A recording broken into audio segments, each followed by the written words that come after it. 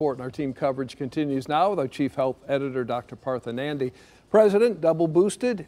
He mentioned it. Kiara mentioned it as well. Are you surprised that he became infected, though, with coronavirus?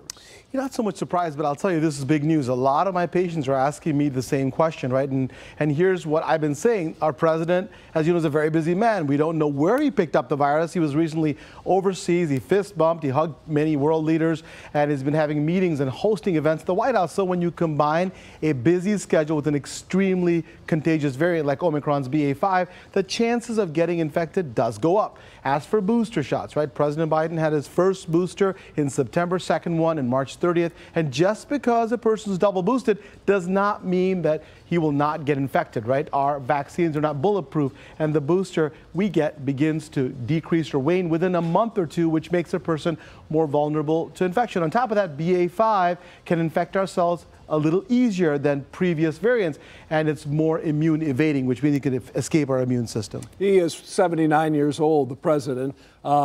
The risk for severe illness at that age certainly increases exponentially. How concerned are you for his well-being going forward? I think it's top of mind for me and everybody else, right? His age is definitely a concern. It's a fact that COVID has taken a toll on our older generation. If you look, Dave, at CDC's data, it shows that 26% of COVID-19 deaths are with seniors between 75 and 84 years of age. That could be because older folks often have health issues like heart conditions, chronic liver disease, kidney disease, or lung disease. And these are a few of the conditions that place a person at higher risk of getting very sick with COVID-19, according to CDC. Now, President Biden, right, he has a few health conditions like atrial fibrillation.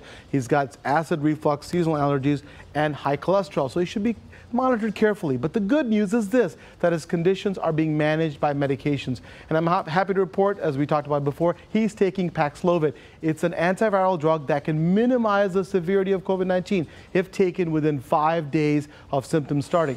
In my opinion, the president getting infected is a stark reminder, that the virus is not gone. Anyone can get infected, including the president. And the best protection against severe disease and death is to be up to date with the vaccines, as additional boosters helps the body's immune system really fight the virus. And that remains the most disappointing aspect for health professionals, right? That more of us are not up to date, are not boosted or double boosted where it's possible for coronavirus. Especially in a country like this when it's available. So again, if you're watching, go get boosted if you can. All right. Doctor, thank you as always.